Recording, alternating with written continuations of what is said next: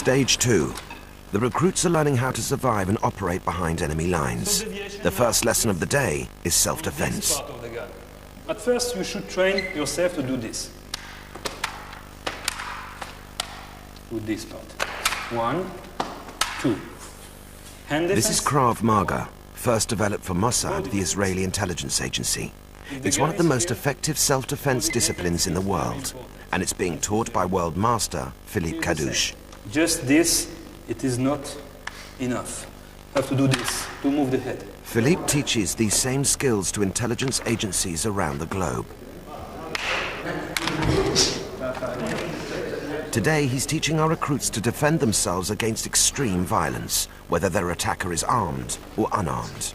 Krav Maga is based on principles like physics, mathematics, biomechanics. Much more scientific approach. So they have to use coordination. That means make a defense and attack simultaneously. He is threatening me with a gun. Then I make 1, 2, and then disarm. And now you see the position of mine is this. I am meaning now there is 1, 2. And if he moves, this is not the bullet. First, this is buried inside. And then it will be the bullet.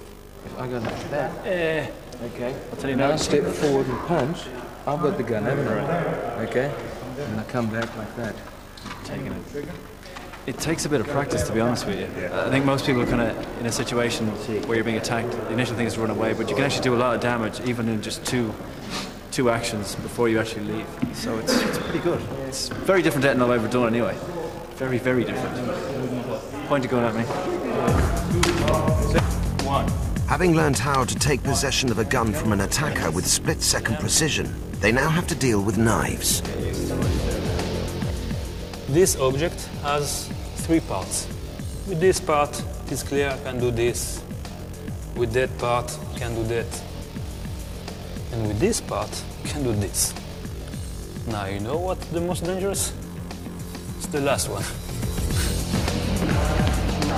Squeeze in, elbow. I feel safer already. I know now that I could legitimately defend myself if I had to. Which is very comforting. Don't have to rely on you blokes. Oh, sorry. To deal with knives and guns, they've been taught that the natural response is not always the most effective. This is also true when reacting to a stranglehold. You can't find any space for your fingers between his fingers and my neck. So this is impossible, but here there is a space. Use it. Go! The last 10 hours have taught the recruits how to react without hesitation and respond with the appropriate attack. 45-year-old Steve Hart is a black belt martial arts instructor, but this is unlike anything he's ever done before. Basic knock the crap out of the person before they hit you, you know, which I think always helps, doesn't it? Everybody's walking away from it thinking, ooh, and this is like one day's worth of work, you know. But the fact that I can definitely take a gun that's pointed at my chest is pretty cool.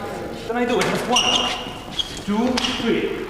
The first secret agents to have self-defense incorporated into their training were the men and women of the Special Operations Executive, World War II's legendary SOE. Theirs was a totally new approach to spying, and they effectively wrote the rule book on how modern agents are trained. The classical way of spying, as it were, would not have worked because it was too gentlemanly. There was nothing gentlemanly about SOE. It was a kill or be killed.